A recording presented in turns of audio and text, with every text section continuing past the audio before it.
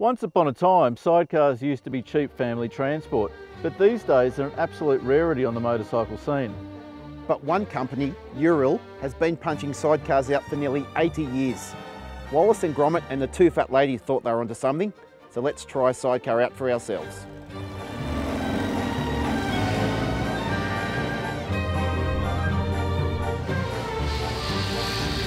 There are three basic models in the Ural lineup, and today we're sampling the Ranger, with its larger sidecar, luggage rack and twin LED driving lights.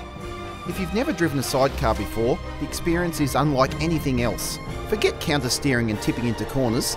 A sidecar requires good old-fashioned upper body strength to muscle the rig through the bends. But once you've got the hang of the technique, it's a fun and feel-good way of getting about, especially in a sidecar with as much character as this Ural Ranger. Ural, a Russian concern, first started producing flat twin motorcycles from the early 1940s, and this enduring design, originally modelled on a late 1930s BMW sidecar, essentially carries through to the present day. Of course, there are some concessions to modernity, like the electronic fuel injection, LCD instrument panel and electric start, but it's the many old-school features that underline this quirky model's significant appeal.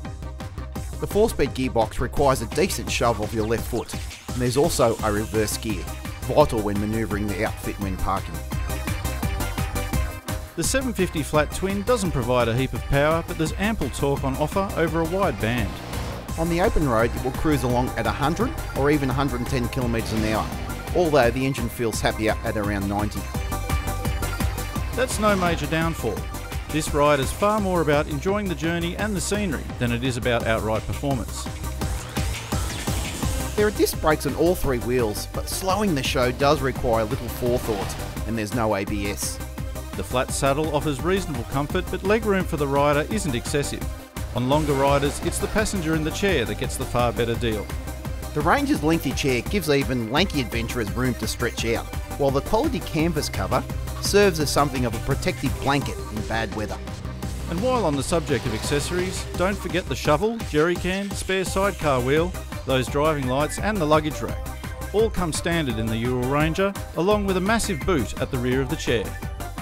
In general city and motorway running, we achieved an average fuel economy of 6.4 litres per 100 clicks, giving an effective safe range of around 270 kilometres from the 19 litre tank, a bit more with the jerry can thrown in.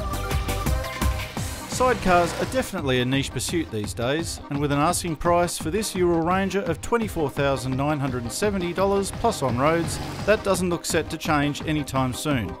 However, if you like to enjoy your wind-in-the-face adventures with one or even two mates, or you prefer to carry a bit of gear, the Ural Ranger is a thoroughly proven, rugged and sorted design.